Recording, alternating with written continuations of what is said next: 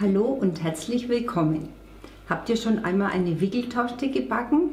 Ich stelle heute eine Wickeltorte her und ich fülle sie mit frischen Erdbeeren. 5 Eier, 125 Gramm Zucker, 125 Gramm Mehl und 1 Teelöffel Backpulver. Eier und Zucker 8 Minuten zu einer Schaumasse verrühren. Dem Mehl habe ich das Backpulver zugegeben und siebe es durch. Das Mehl jetzt kurz unterrühren.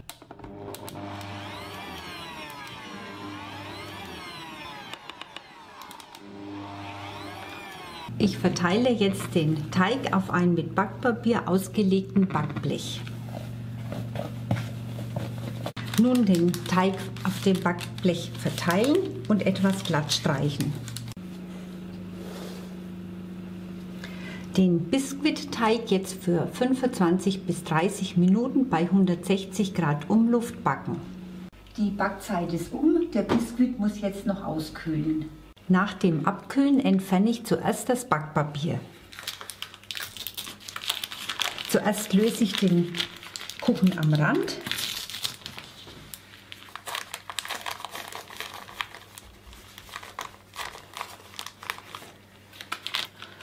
Jetzt drehe ich den Biskuit um und ziehe das Backpapier komplett ab. Und jetzt den Biskuit wieder zurück auf das Backpapier. Den Boden schneide ich zunächst in ca. 6 cm breite Streifen. Zuerst markiere ich die Breite.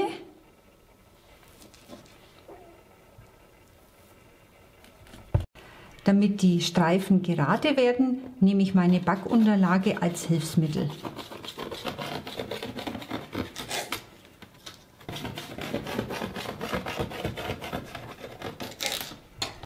Die Streifen sind geschnitten, jetzt mache ich die Creme aus folgenden Zutaten. Insgesamt 800 ml Sahne, 500 brauchen wir für die Creme und 300 später für die Deko, 4 Esslöffel Zucker, 8 Blatt weiße Gelatine und 1 Blatt rote Gelatine, 400 Gramm pürierte Erdbeeren und ein paar für die Deko. Zunächst die Erdbeeren waschen, vom Grün entfernen und mit einem Pürierstab pürieren.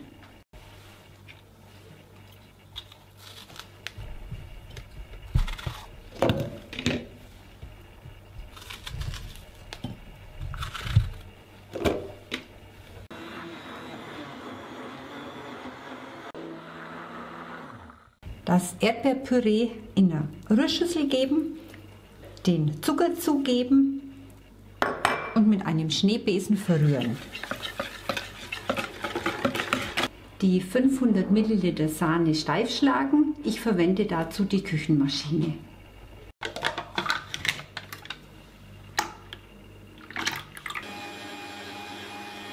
Die Sahne ist fertig geschlagen. Als nächstes die Gelatine einweichen und auflösen. Wie das im Einzelnen geht, könnt ihr im Clip Gelatine nachschauen. Die Gelatine habe ich aufgelöst.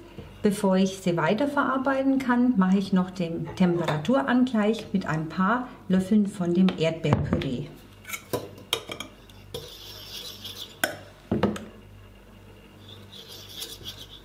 Jetzt die Gelatine in das Erdbeerpüree geben und dabei kräftig rühren.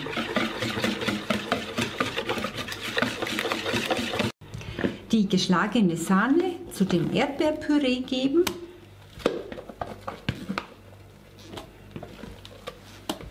Und das Ganze mit einem Schneebesen unterheben.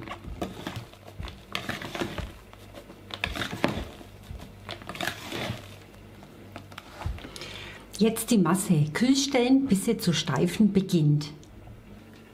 3/4 der Crememasse verteile ich auf den in Streifen geschnittenen Boden, den Rest halte ich für die Deko zurück.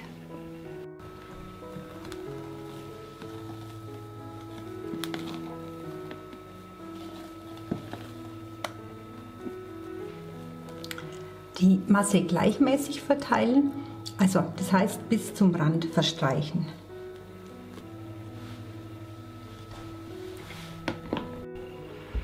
Jetzt wickle ich die einzelnen Streifen ein und setze sie auf eine Tortenplatte.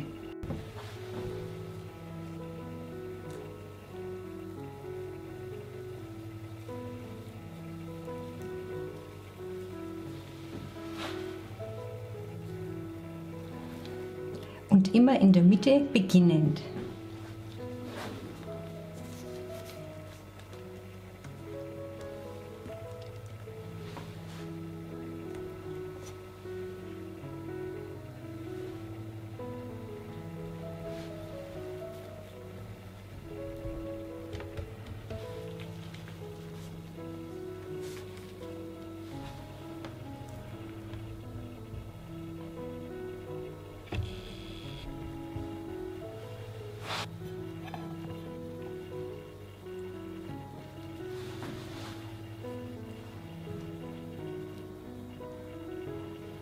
Das Ende schräge ich noch etwas ab.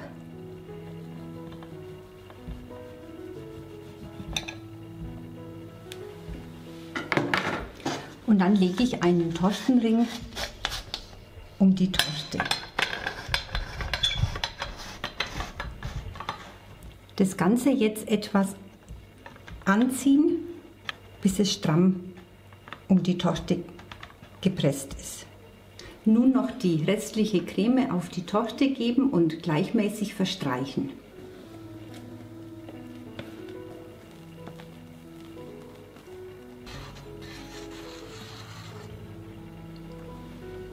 Die Torte jetzt für etwa 2 Stunden kühl stellen. Die 300 Milliliter Sahne für die Deko habe ich schon geschlagen. Ich löse nun den Tortenring. Dazu einmal mit dem Messer die Torte aus dem Ring lösen.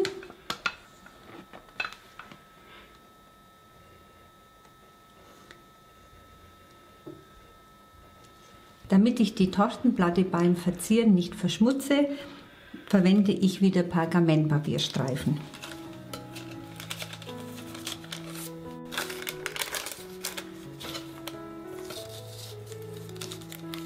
Nun kleide ich den Tortenrand mit Sahne ein.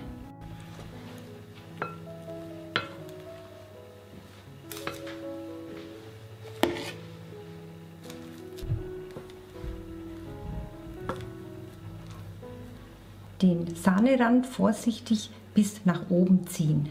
Den Rand noch vorsichtig glätten. Mit dem Tortenkamm verziere ich noch den Rand.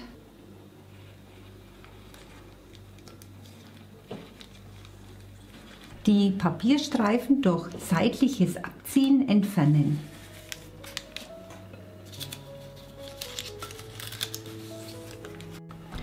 Die Tortenstücke einteilen.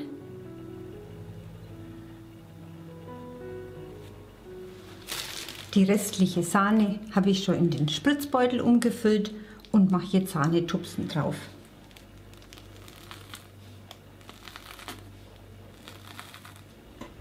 Ich habe 12 Stücke eingeteilt und lege nun noch zur Deko ein Stück Erdbeer darauf.